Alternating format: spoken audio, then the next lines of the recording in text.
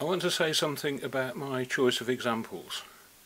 I've deliberately left out some categories. There are no great social political heroes like Gandhi or Martin Luther King or Nelson Mandela or Malcolm X. Those are more complicated issues, I think, and I want to talk more about personal individual actions. I've also only got one whistleblower.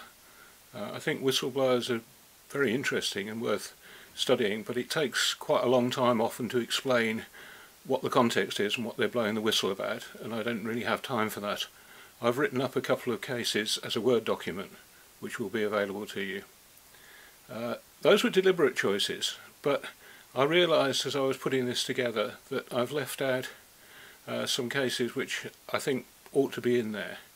I haven't got anything, well, just one small case from slavery days, and of course there are people like Harriet Tubman and Sojourner Truth, Frederick Douglass, who would be well worth looking at. Equally, nothing from the civil rights movement. I think that was a mistake, and I'll try and rectify it next year. It means maybe I'll have to leave out some of the ones I've already got. But what would be really good is if you find this interesting, that you could look at those cases and see if the kind of ideas and the kind of evidence that I'm presenting here applies to those as well. This is part 2 of the psychology of doing the right thing. Some case studies.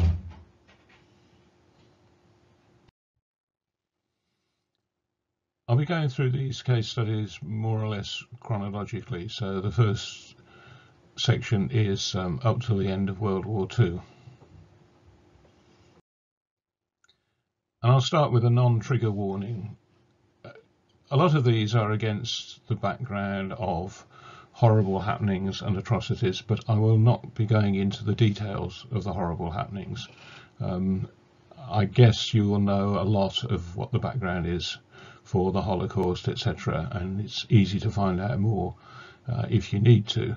I'll concentrate on the good things that people were doing, so there are not going to be any really very distressing things in the next two sections. Start back in the 19th century, because this kind of thing has been going on ever all the way through human history, but let's start here. The Underground Railroad was a semi-organised system for helping escaped slaves to reach non-slave states in the north of the USA, or better still, cross into Canada in the early 19th century. They had an office in Philadelphia, in Pennsylvania, where they kept records of those people who'd passed through and various other details of what was going on, which were published in the late 19th century, an absolutely fascinating record of what was happening there, republished more recently, so it is available. And the next screen is an extract from that. I'll be showing you a number of screens full of text with people's testimony and so on, and I won't read those out to you. What I'll do is pause briefly and then go on to make some comment about them. Probably the best thing to do is for you to pause the video until you've read the screen at your leisure, and then restart, and I'll make some comments.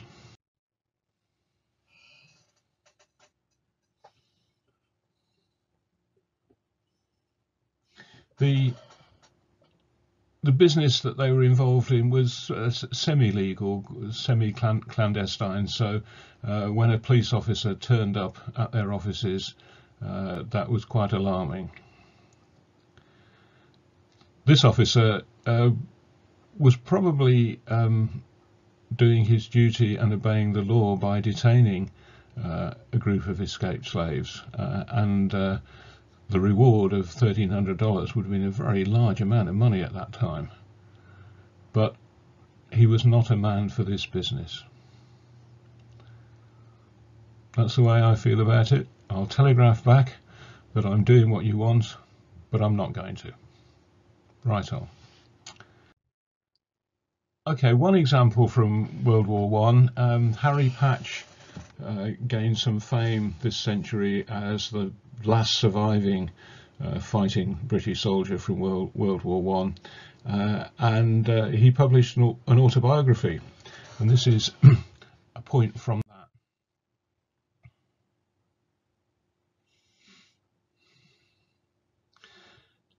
Patch was a member of a machine gun team, which is one of the two main ways of delivering death in World War One, but their team were not prepared to go along with that.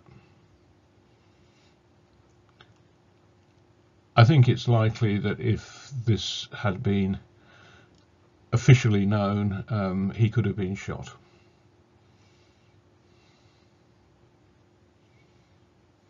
Move on to the 1930s, World War II and the Holocaust.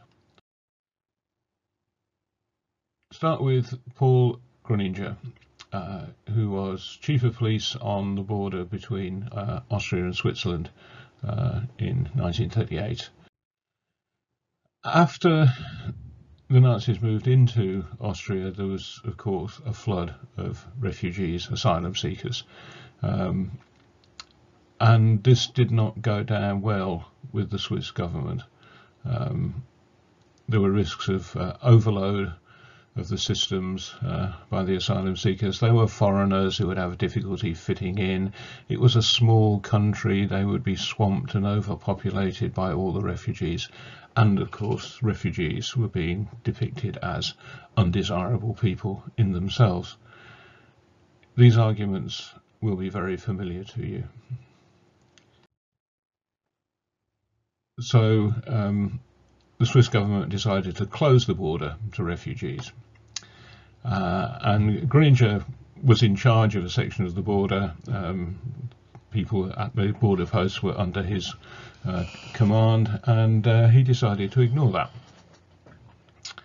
He found various pretenses for bringing in people more or less legally, but in a lot of cases they just illegally let people through. A few thousand Jewish refugees were allowed by Gruninger and his team to cross into Switzerland and safety.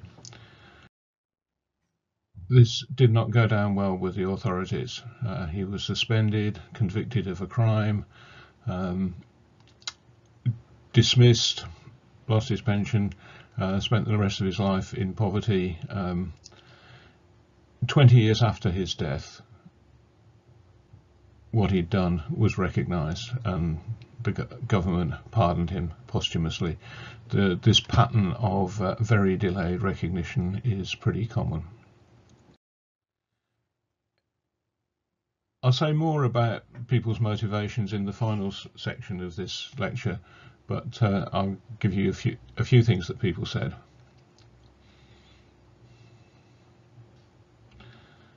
So Gruninger is saying essentially people needed help, and also pointing out that although the official position was to keep out the asylum seekers, he was aware that many people supported the actions he was taking, both generally and politically and in the press.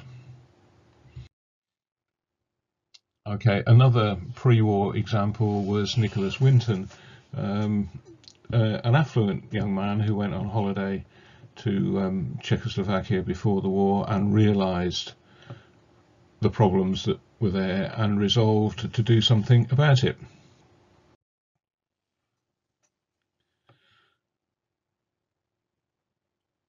Working with the refugee committee, he organised, in the face of quite a lot of opposition, the same kind of thing as I talked about in Switzerland, and a lot of bureaucratic hurdles, the rescue by Kindertransport of hundreds of children into Britain, and the support of those children when they arrived here. Winton is different from quite a lot of the examples. He wasn't in any particular danger.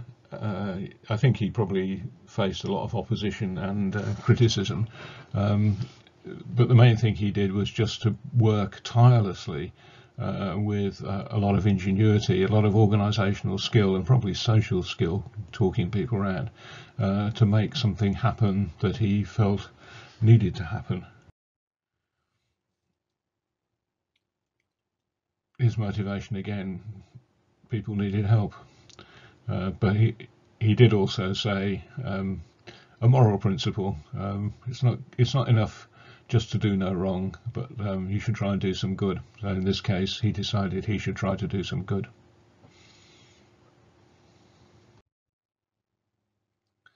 Okay, examples from deep in the war and deep in the Holocaust. Irina Senderova was a council employee in Warsaw.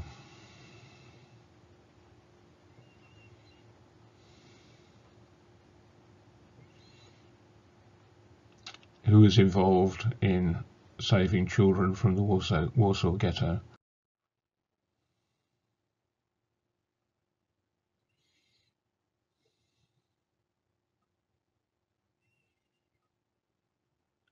A lot of flexibility, a lot of ingenuity. Although I'm singling out Irina, obviously there were lots of other people cooperating with her for a long period of time, and all of them in mortal danger of being arrested, tortured, murdered for what they were doing.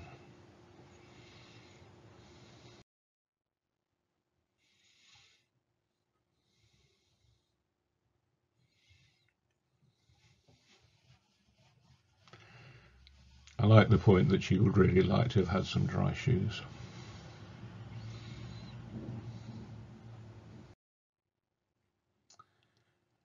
Le Chambon is a fairly remote mountain area in southern France, not very far from the Swiss border.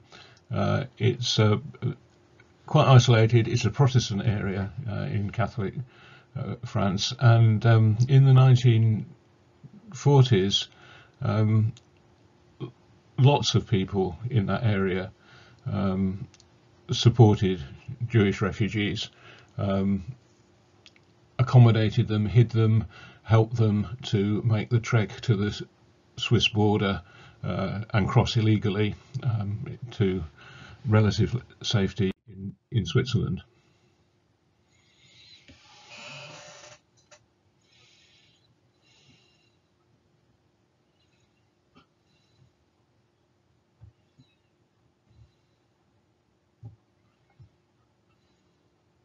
Although this was very much a communal affair, the Trocmés were quite important in leading them, and I'll say more about them in a later section.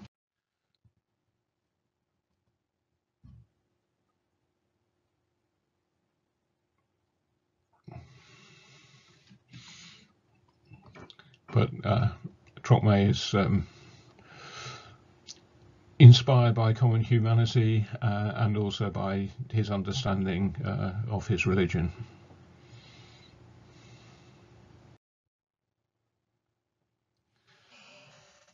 Raoul Wallenberg went to Hungary as a Swedish diplomat. Hungary was neutral in the war, but actually his mission was to save as many Jews as possible. It was a fake diplomatic post, and he did this in really a fake diplomatic way, giving people passports which said that they had dual Swedish nationality and so could be repatriated, setting up lots of Swedish institutions in Budapest where people could be sheltered and protected, and sometimes intervening in quite extreme ways. The quote on the next screen is from his Hungarian driver, where he actually went to a train which was full of people being deported to Auschwitz.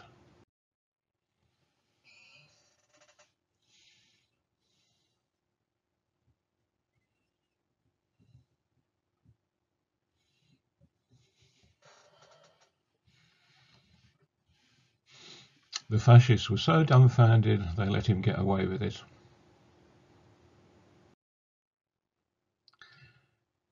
Oskar Schindler is an obvious example who set up factories to employ Jewish slave workers with the aim of protecting them and saving them from deportation and murder. There's a book, there's a film, you probably know a lot already, so I won't go into what he did. I'll come back to talking about him as a personality in a later section. The action of people like this was recognised by the Yad Vashem Foundation after the war in the category of righteous among nations. A small minority who mustered extraordinary courage, contrary to the general trend. And the people I've told you about fit that category. Granger, Schindler, Sugihara, who was another bureaucratic rescuer, giving people diplomatic ways of escaping Wallenberg. How many people are there in the righteous among the nations? A few dozen? A couple of hundred? 1,000? A few thousand? What do you think? Write down a number. I'll tell you what I guessed in a minute.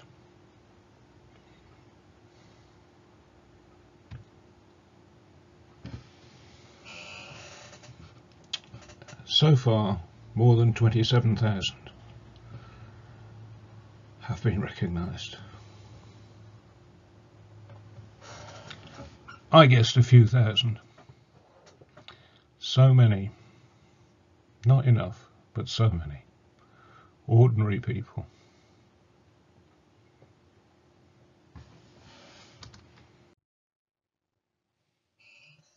The next section, I'll move on to some more recent examples.